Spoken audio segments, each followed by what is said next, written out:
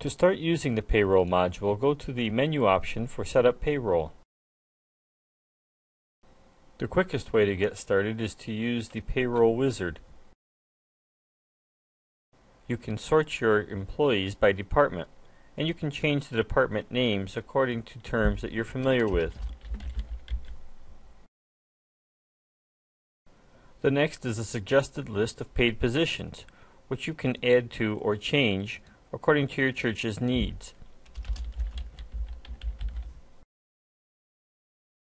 Next, choose the period for your payroll.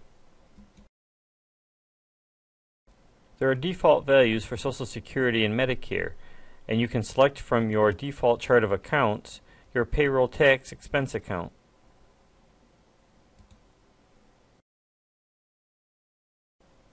Enter your withholding allowance and set up your federal tax tables.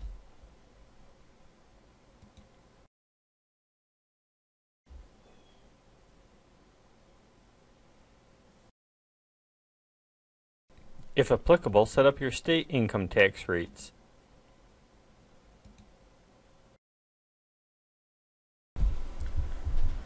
Set up an income item for each employee. Come up with your own numbering scheme for the item number. For the administrative wage, for example, select the expense account. For the senior pastor salary, the income type will be taxable. And for senior pastor housing, the type will be non-taxable.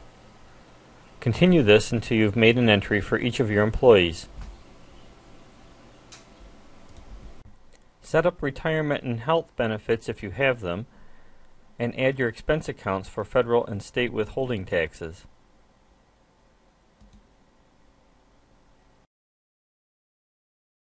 An optional church contribution can be added. And that completes the Setup Wizard. Next, you will want to set up your list of employees.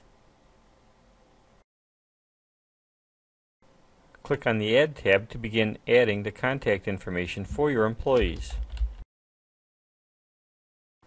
The position and the department of the employee are selected from choices made during the Setup Wizard.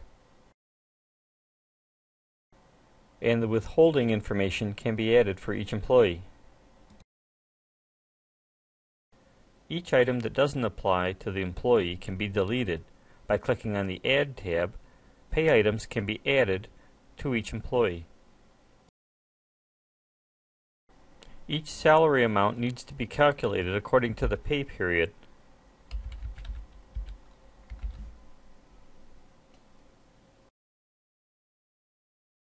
Continue adding all the pay items per employee.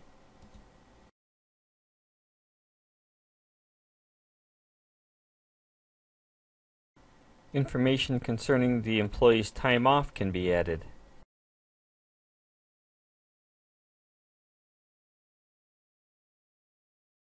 After setting up the employees, a payroll run can be processed. Select the payroll group, the payroll period, and the check date. Select which employees in the pay group to pay. Verify the salary amounts. On this last screen, you can choose which payment method to use. You can select either to generate a computer check, or if you use direct deposit, no check will be generated. Or you can select manual check, in which case a book entry will be made. For example, if you outsource your payroll, in which case you'll have to enter a check number.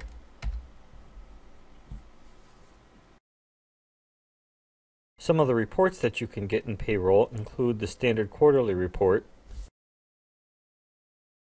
In the selected payroll data report, you can sort by check number and see a breakdown of each payroll check. And in the item summary report, you can see a year-to-date totaling of each pay item.